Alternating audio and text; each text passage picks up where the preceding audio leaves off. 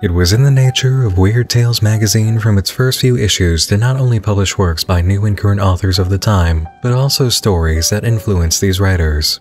The Masterpieces of Weird Fiction series began in issue number 3 with The Haunted and the Haunters by Bulwer Lytton. Installment 2 featured none other than Edgar Allan Poe with his famous mystery, The Murders in the Rue Morgue. The third story included in Masterpieces of Weird Fiction, The Damn Thing, came in issue 6 and is featured here tonight. Its author, Ambrose Bierce, was born in 1842 and is considered a major influence of early American literature. He was often compared to Edgar Allan Poe and is a noted inspiration to H.P. Lovecraft, as well as the writer of a short story that was later adapted into a short film included in Rod Serling's Twilight Zone. The following story has also received a live-action adaptation by Tobe Hooper, director of the Texas Chainsaw Massacre. First published on December 7, 1893, the following story made its appearance in the September 1923 issue of Weird Tales. Nightmind now presents The Damn Thing by Ambrose Bierce.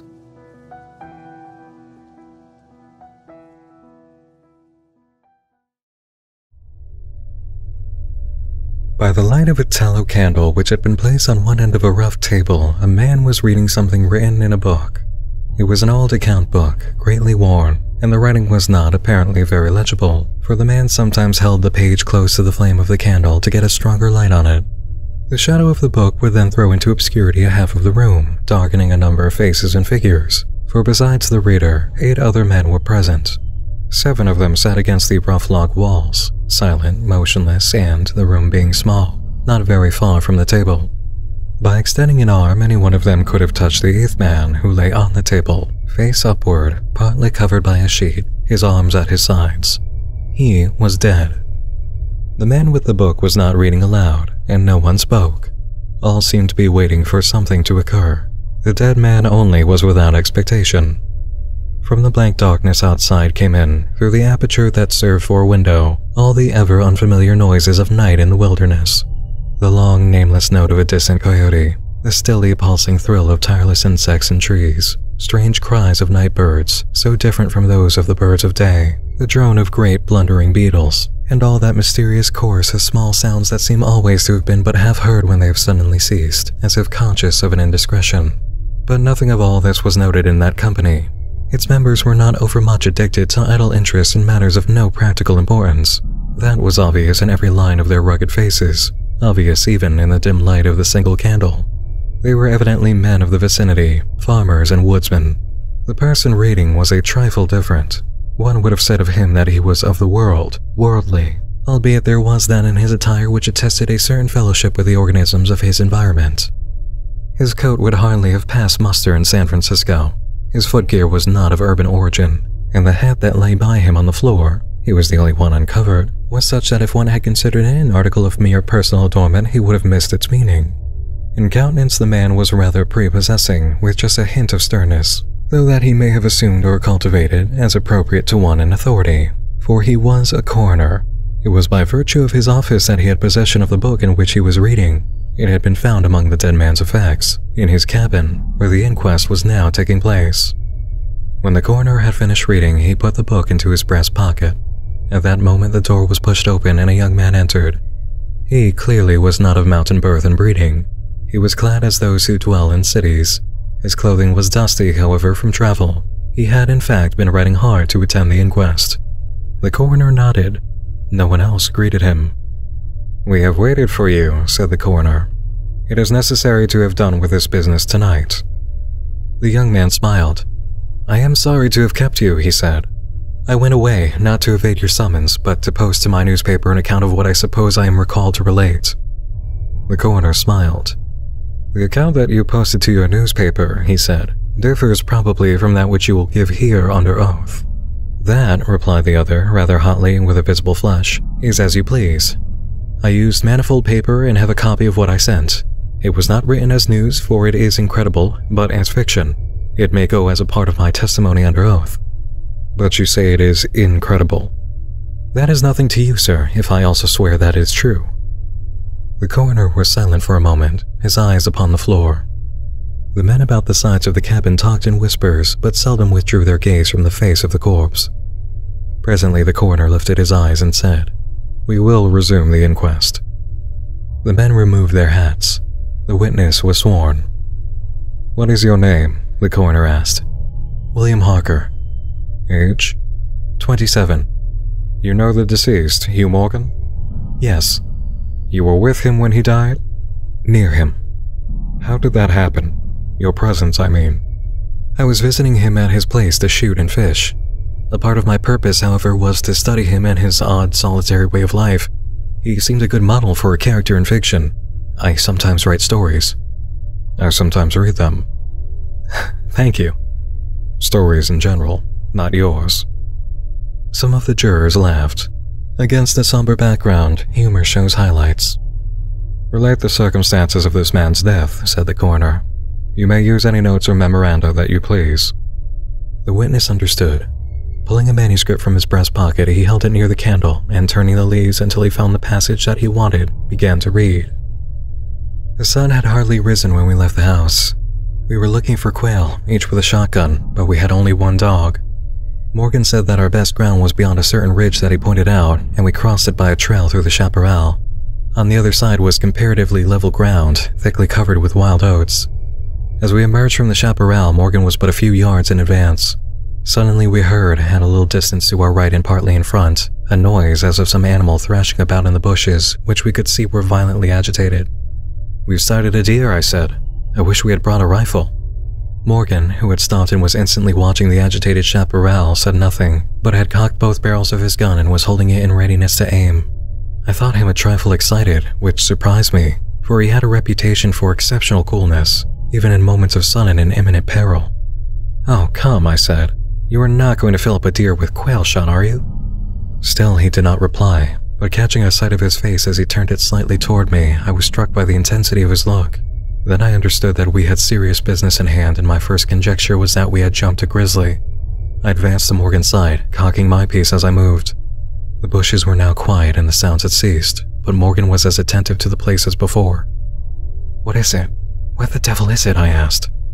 "That damned thing," he replied, without turning his head. His voice was husky and unnatural.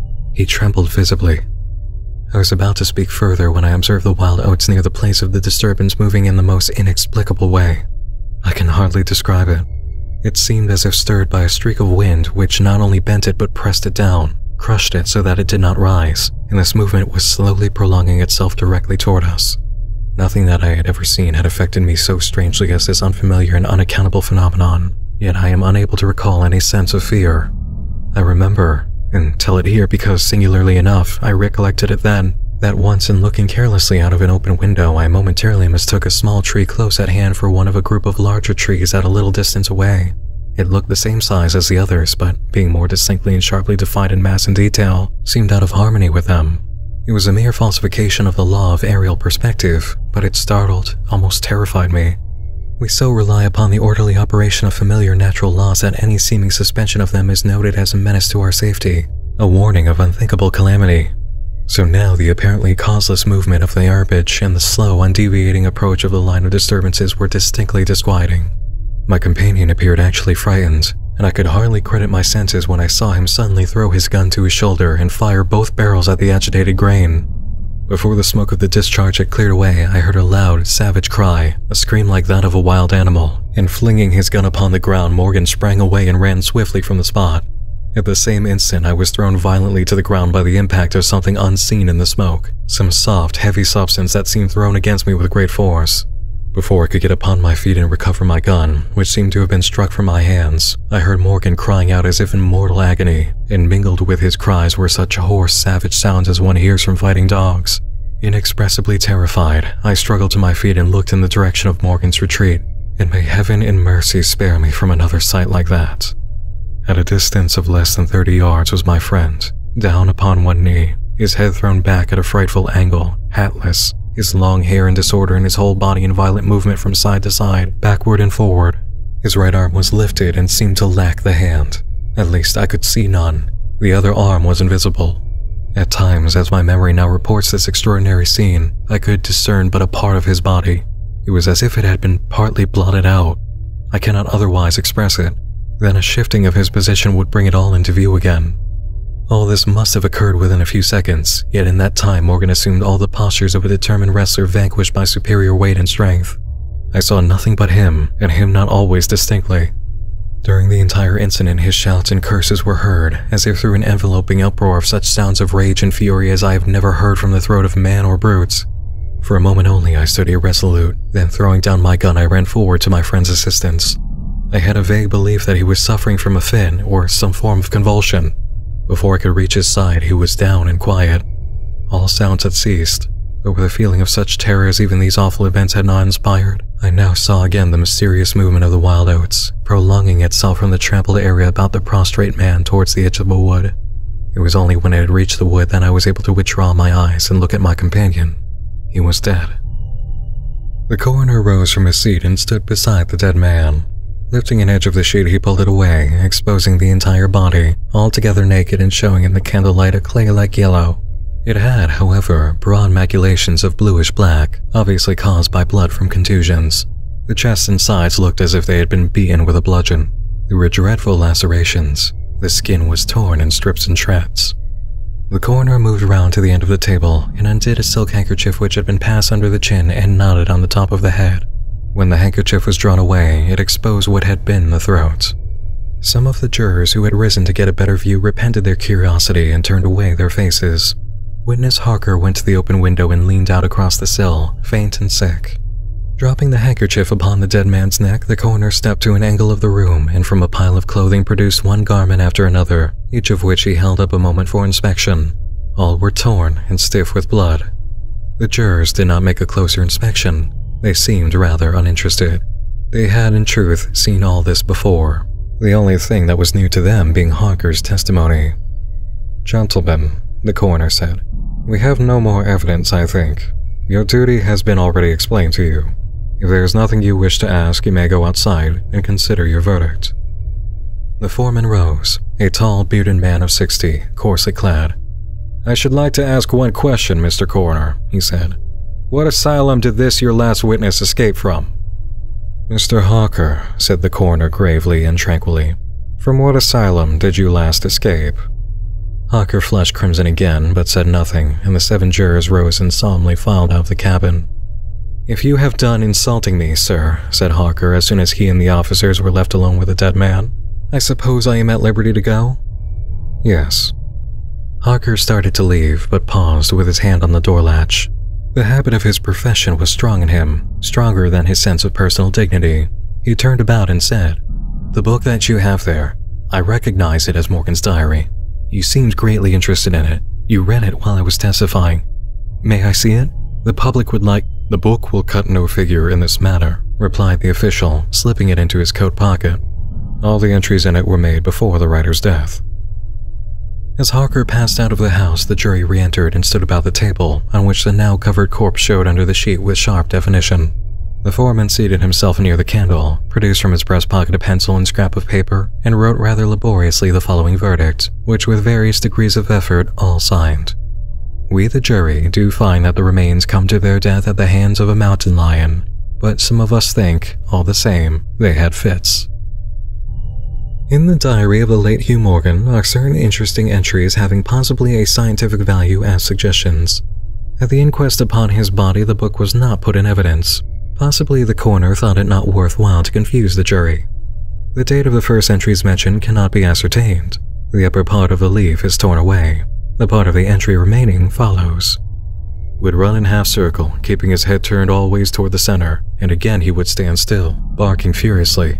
At last he ran away into the brush as fast as he could go. I thought at first that he had gone mad, but on returning to the house found no other alteration in his manner than what was obviously due to fear of punishment. Can a dog see with his nose? Do odors impress some cerebral center with the images of things that emitted them?" September 2nd. Looking at the stars last night as they rose above the crest of the ridge east of the house, I observed them successively disappear, from left to right. Each was eclipsed but an instant, and only a few at the same time, but along the entire length of the ridge all that were within a degree or two of the crest were blotted out. It was as if something had passed along between me and them, but I could not see it and the stars were not thick enough to define its outline. I don't like this.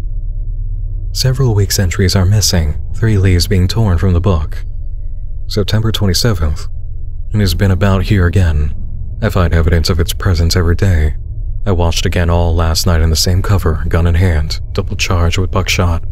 In the morning, the fresh footprints were there, as before, yet I would have sworn that I did not sleep. Indeed, I hardly sleep at all. It is terrible, insupportable. If these amazing experiences are real, I shall go mad. If they are fanciful, I'm mad already. October 3rd. I shall not go. It shall not drive me away. No, this is my house, my land. God hates a coward. October 5th. I can stand it no longer. I've invited Hawker to pass a few weeks with me. He has a level head. I can judge from his manner if he thinks me mad. October 7th.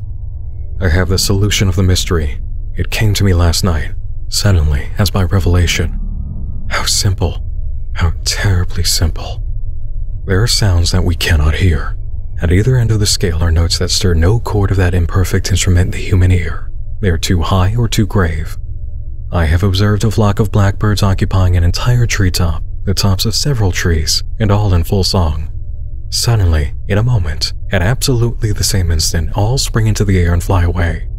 How? They could not all see one another. Whole treetops intervened. At no point could a leader have been visible to all. There must have been a signal of warning or command high and shrill above the din, but by me unheard. I have observed too the same simultaneous flight when all were silent, among not only blackbirds but other birds. Quail, for example, widely separated by bushes, even on opposite sides of a hill.